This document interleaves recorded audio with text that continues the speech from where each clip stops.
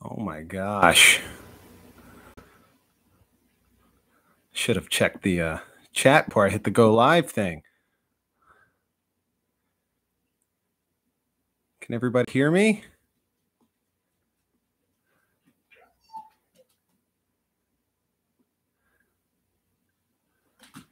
Okay. Sean's in here. Hey, Sean. Sitting on a deck of a cruise ship somewhere. Jealous. Okay. Well, hi. Thank you. Thank you, Marcy. Hi. I'm sure this is the first time a lot of you have seen my face in quite some time. Hope I don't sound too different. Just hanging out here.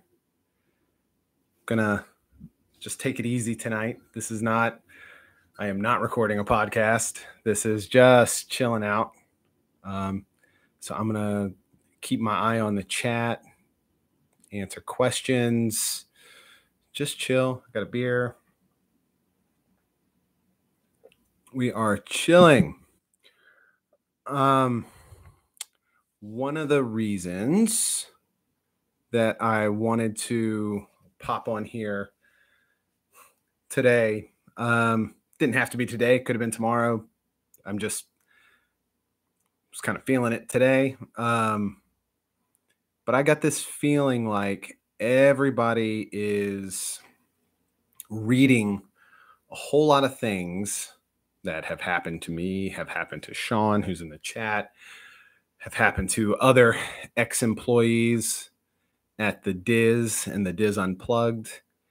And I'm going to take a wild guess. And if you're anything like me, you're probably thinking, man, I wish I could just see a face and hear a voice talk about this, because this is a lot of reading. And I mean, that's how I digest my media. If, I go on YouTube, it's like, all right, if you're not short, quick, to the point, you have a voice and a face, I'm not interested. So, I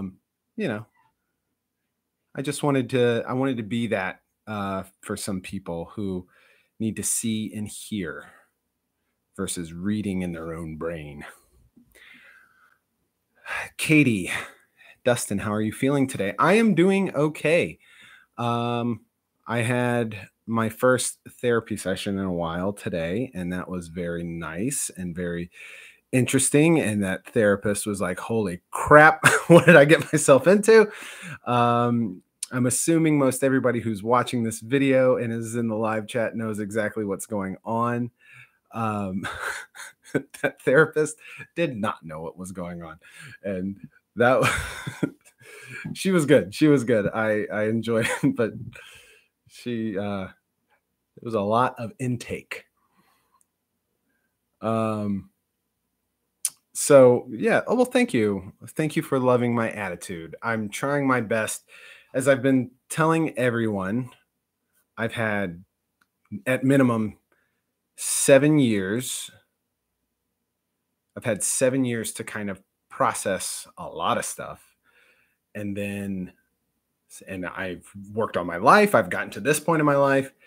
And then this stuff starts coming up. And then a couple days ago, a big, bombshell is dropped on me of information I didn't know.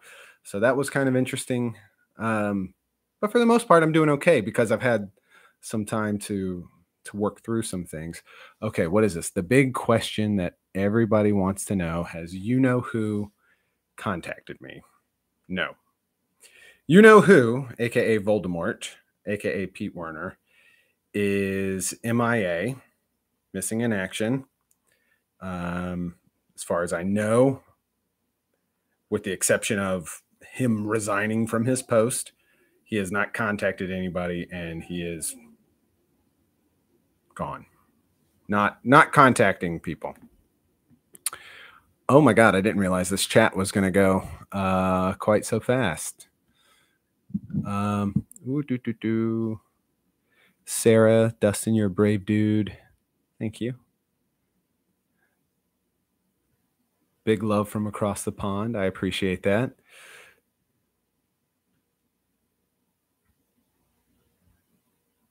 Sean, I'm sorry you're having technical difficulties. I'm sorry.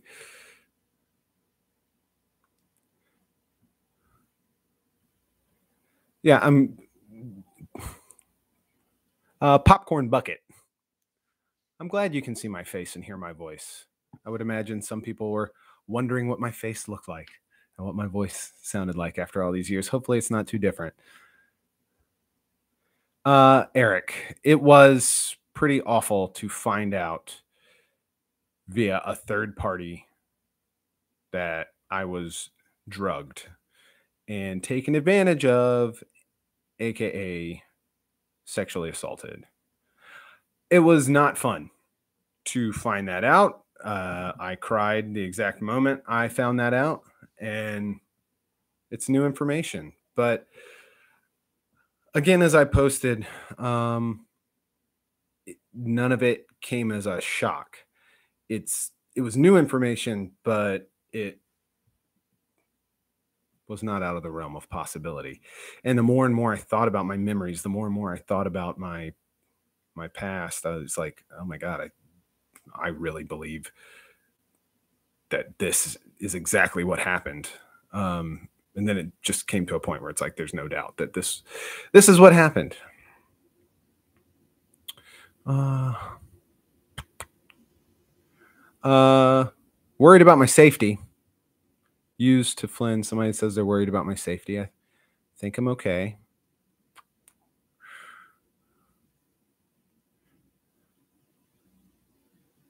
Do, do, do.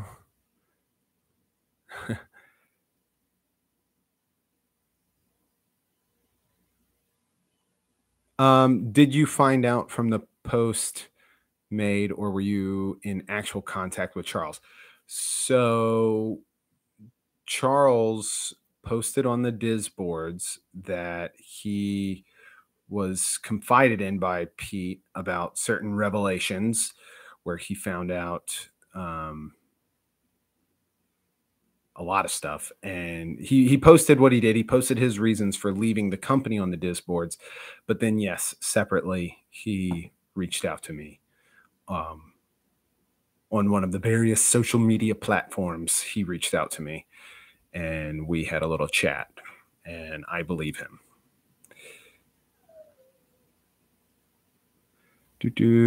So sorry for everything you both went through. Just wanted to send love and respect your way. Please know you have lots of supporters out there. I'm so thankful for all the support. The fact that there's, oh my God, there's 200 people watching. I haven't had 200 people look at anything I've done in a very long time. Is this a flattering angle? Oh my God, I don't know. This is my refrigerator. I'm in New York City, by the way. So my living room is my kitchen, is my bathroom. It's sorry. Oh, so my safety in regard to Pete Werner seeking revenge.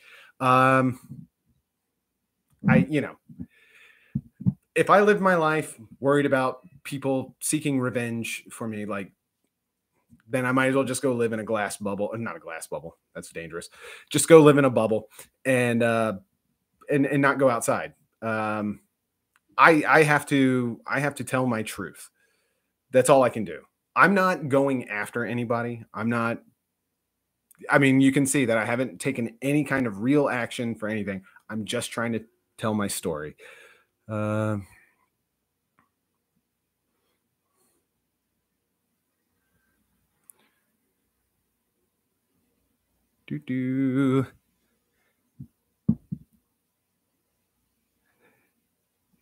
might throw a tacky necklace at me.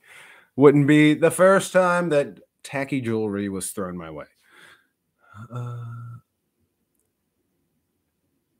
Dustin, Sarah asked, Dustin, do you think other people might come out and speak too? It doesn't feel like it's the perv's first rodeo. There's yeehaw. I would imagine, oh, and my wife is in the chat. She agrees. Hi, Jamie. I would say that with time, others will come out. Do I know if other people suffered the same things to the same extent as me and Sean? No, I don't know that.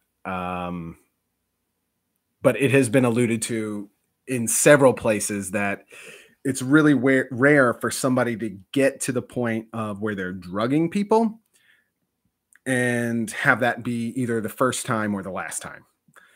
It it tends to become a pattern. Yeah, and you don't just you don't just be like, you know what, I'm gonna drug this guy and make him a boyfriend without having gone through some shit um, that led you to that point. Sorry, I'm getting a text message.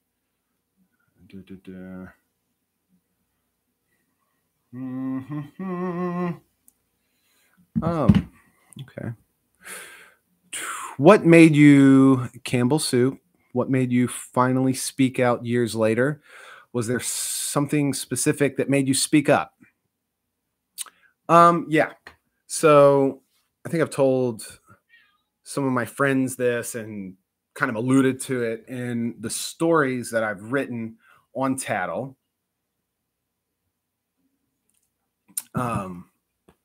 So what happened was after I left, I randomly became friends with Sean on Facebook. And he's later admitted that he actively seeked me out and sent that friend request. I guess he was at that time, he was going through it and was curious to I don't know, what I'm doing. And so he friended me on Facebook. Years go by. We never talk. We never connect on Facebook or anything.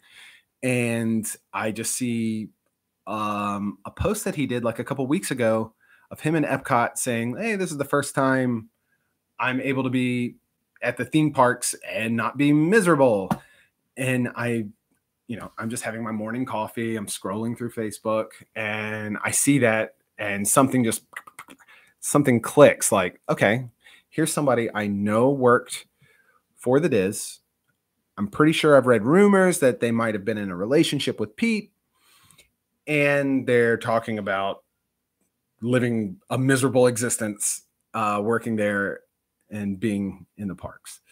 So that made a few things click for me, and so then I reached out to him. I reached out on a messenger, and we started talking, and then we called each other on the phone, and I think all within like one day we were on the phone for like 5 hours just sharing stories about what happened, and everything was just so similar, and it just built from there. Like initially I had just read what he wrote on Tattle, and I was it was just good enough for me to be able to talk to him. And then the more and more we talked, the more I realized I think I need to share what I've been going through and what my story is. And so I started building out and like preparing myself to kind of get the guts to go online and share my story. And then one day it hits me. So I call him up, I call Sean, and I go, Sean, I don't think that I can share my story without sharing the sexual assault portion of it. Because initially I was going to keep that to myself. I was just going to add to the countless stories of just a boss that treated people bad, or a relationship that ended poorly. And me and him talked it out, and I finally decided I think I need to do this. And it was scary. And at first there was some consideration that we knew that Pete was in a not so great place, but that consideration didn't last very long, at least for me, because I knew in that moment I needed to just get this out. And I posted that first part, and I did not realize what the response was going to be. It just, and then it's moved from there. Let me see.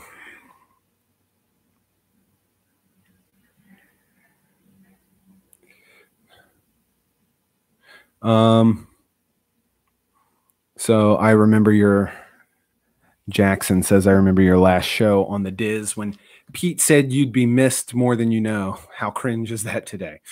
Yeah. I watched that episode recently, and everybody else is just trying to get through it. And whoa, my microphone. I'm so sorry.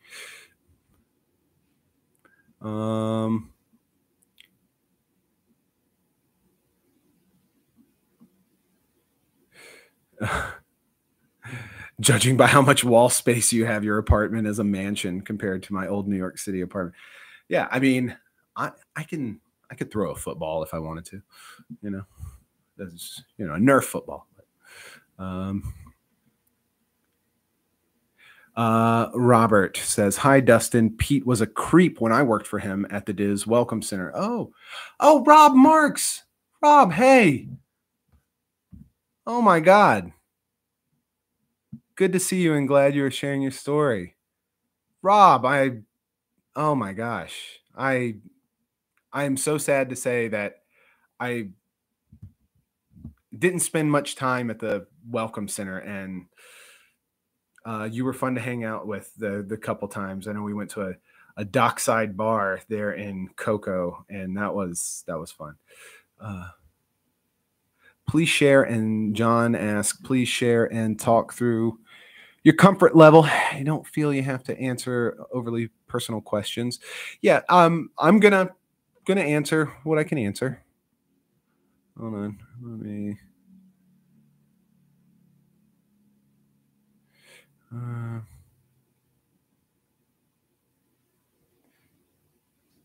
Did Travis asked, did John and Kevin perpetuate the problem? It seems implausible that they did not know anything.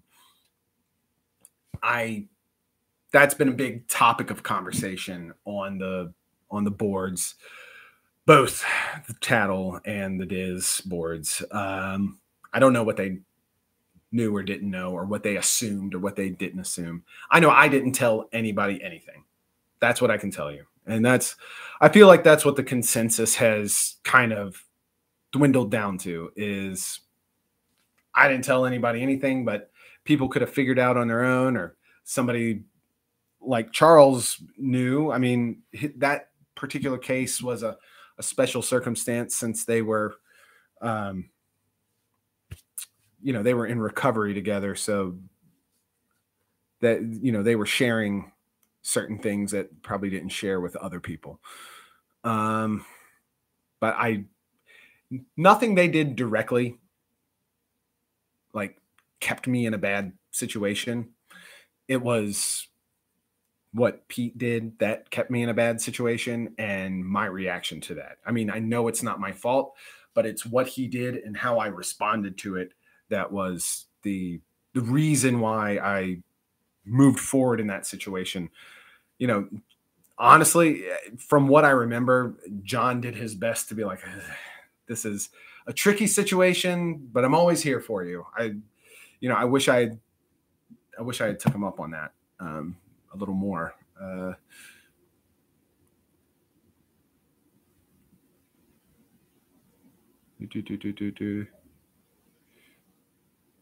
Yeah, at least cell phone kid. I know you said no one knew when you were there, but at least one ex-member said that the Dreams Unlimited travel let it happen and enable Pete. That particular person was there after me. I don't know about that.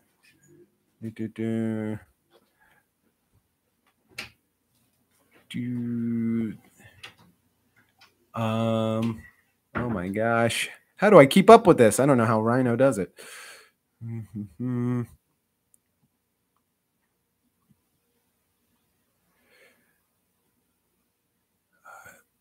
So Keith says 2 questions.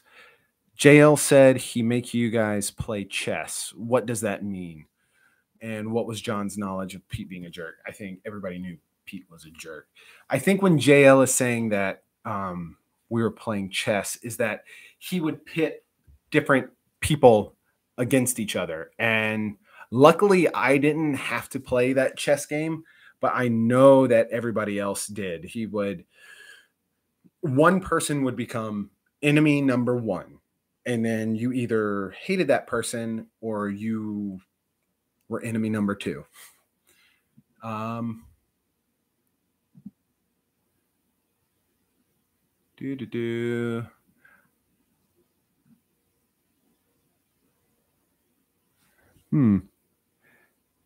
If James asks, if Pete ever reached out to you, would you speak to him?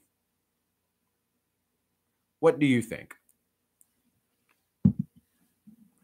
John was in a relationship with Pete for a very long time, so he knew what he was capable of, says B. Bizzle. I think he did know what he was capable of, but I don't think he knew it was happening under his nose. That's just my particular viewpoint.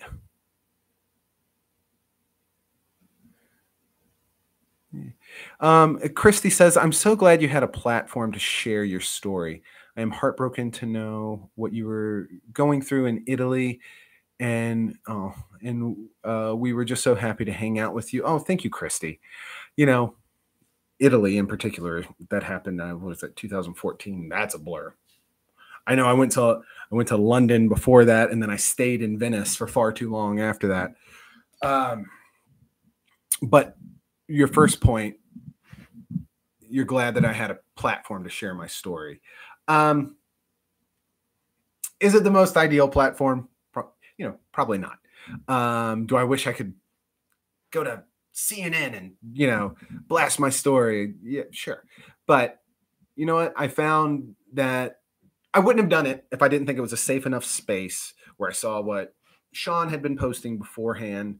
I felt like there was enough goodwill to hear my story, and people were of the mind that they could understand the background of that story. So it was a good place for me to initially post everything, and I'm still working on some more. Excuse me.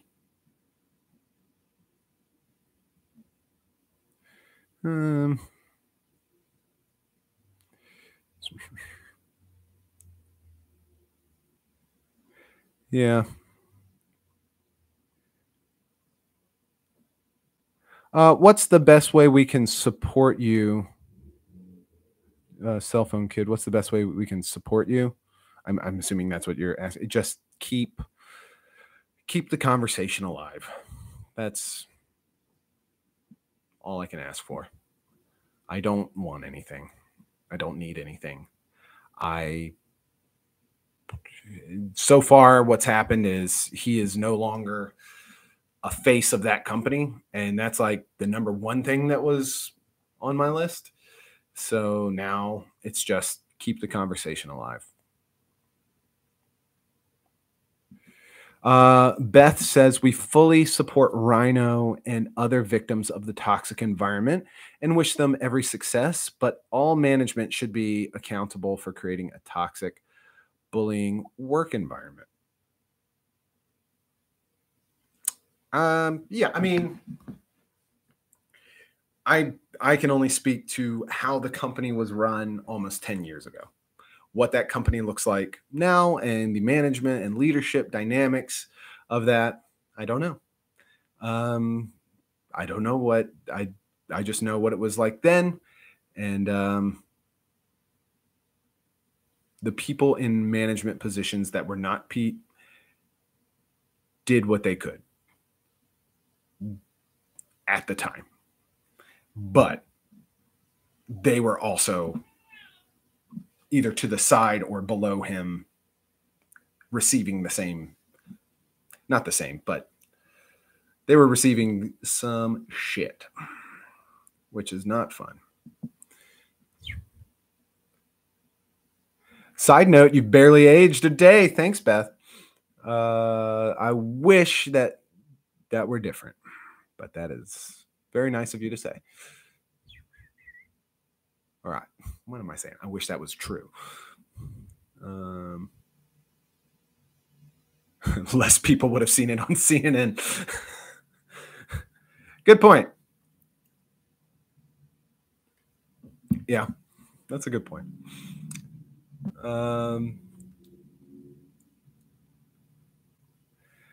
Brian says, hang in there. Thank you. I will. I'm glad you were a huge fan of myself and JL. Jackson says, I started watching The Diz because of you. It's a shame you crossed paths with him. Your enthusiasm for Disney was always so apparent and joy to watch. I've been thinking about this a lot today. Like, I've been thinking about how my dream job changed from dream job to nightmare. And while it didn't happen overnight for me, I would imagine that whatever you guys are feeling right now about how you had this image in your head of what the Diz Unplugged was like and what Pete Werner was like, and then that came crashing down for you over the last couple weeks, that's the same as what I thought my dream job was versus what it ended up being. That kind of realization that it's no bueno. That's the I've been thinking about that, like, because I've been thinking about what does it feel like on the other side of this for the people on the other side of the computer, and I would imagine that's the closest thing that I personally can relate it to.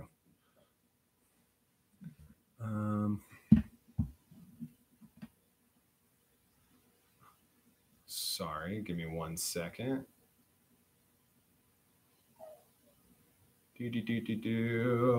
I'm just looking up something.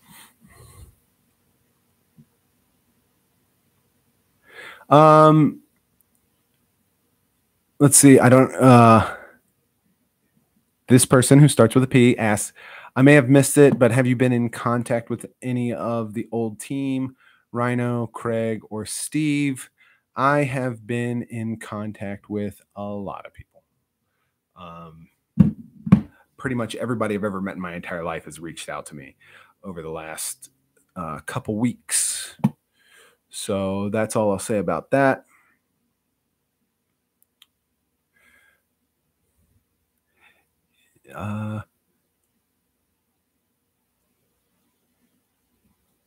Is this live a one-off, or do you plan to use this channel? Says James. I have no clue. As far as I know, this was just a one-time thing. Apparently, my wife Jamie says, sorry about my cat. Apparently, my cat's meowing is making it into the video. Many apologies. I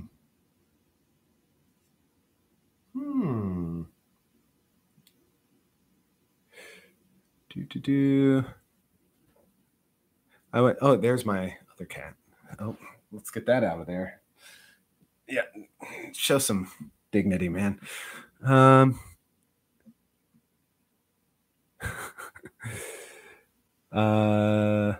Let's see. Almost 300 viewers in here. Wow.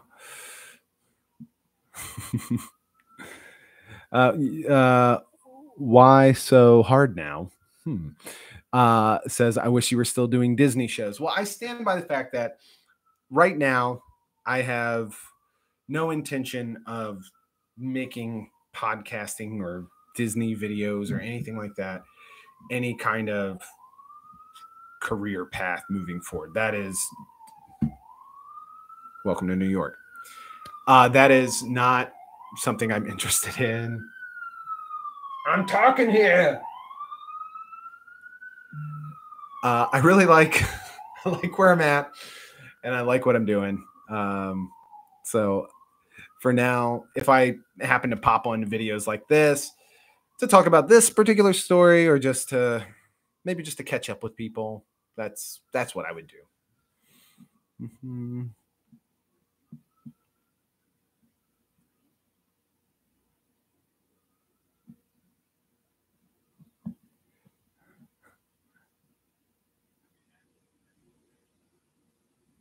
So Linda asks, are you still a Disney fan, or did the whole tragedy taint the parks, etc. for you?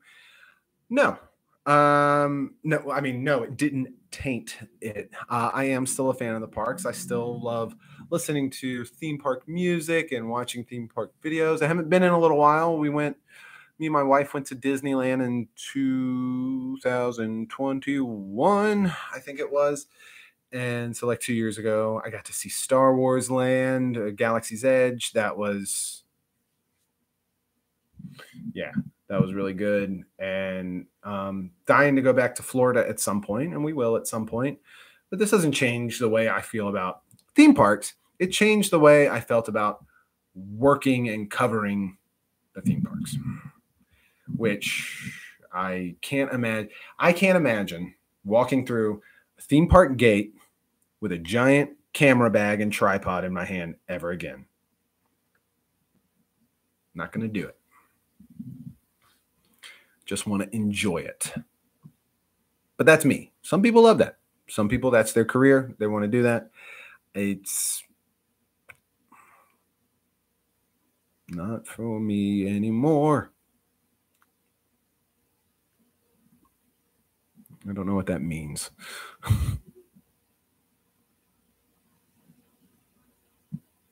What do you think? Michelle asks, what do you think can be done to prevent Pete Werner from hurting others in the future? I think we already did it for the most part.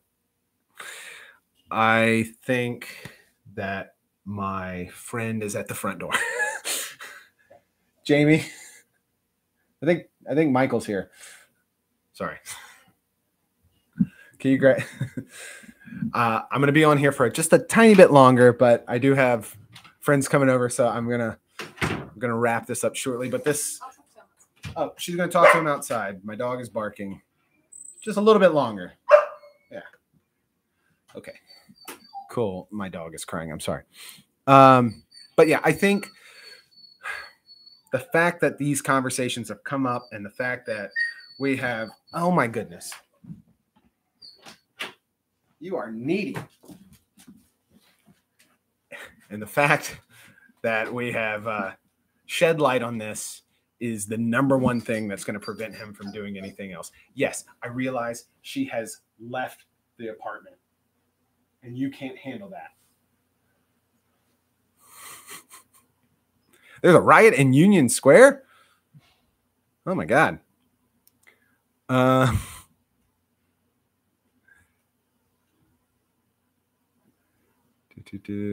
think I got time for like one or two more.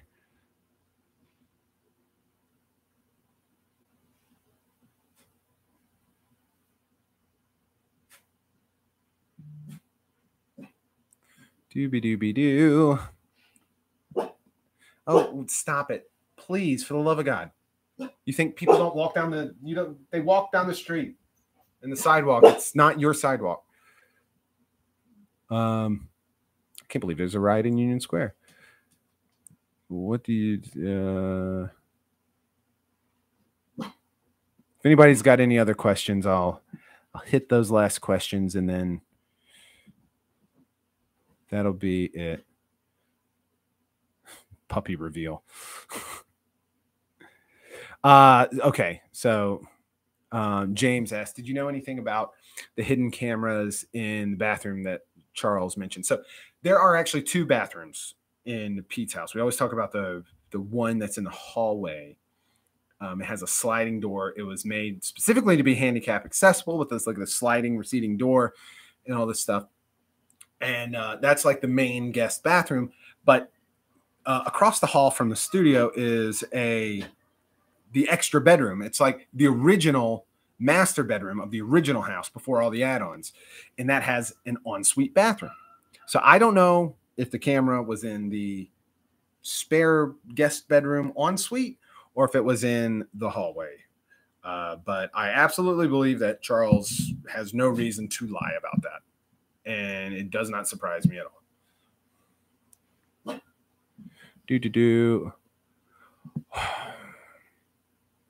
All right. I'm going to end on this one. I'm going to end on this one because this one is good. So Katie says, what do you want to see happen to the Diz?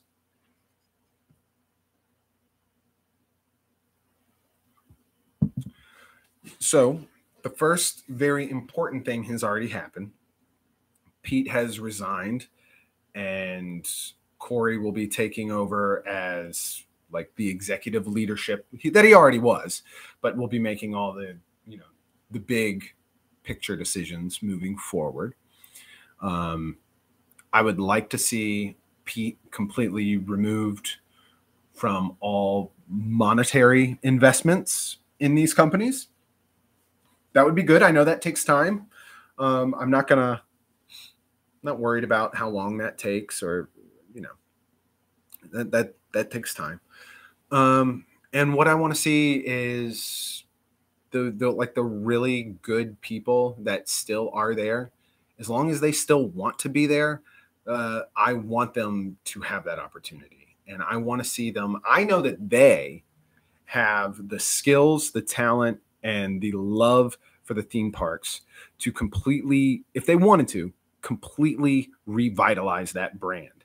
And personally, in my opinion, I think that's what they're probably going to have to do, is just chuck it away, start from scratch. Use the bare bones of what worked before, and really start something new. Use your personalities. Everything else was based on that guy's personality. Use your personalities now to build something the way that you want it to be. You have the name, the moniker, you have the following, and you have the built-in audience already, even though I know it's a little in flux right now. Take what goodwill you still have and build something new that's just you, just yours. That way no one can ever take it away from you ever again.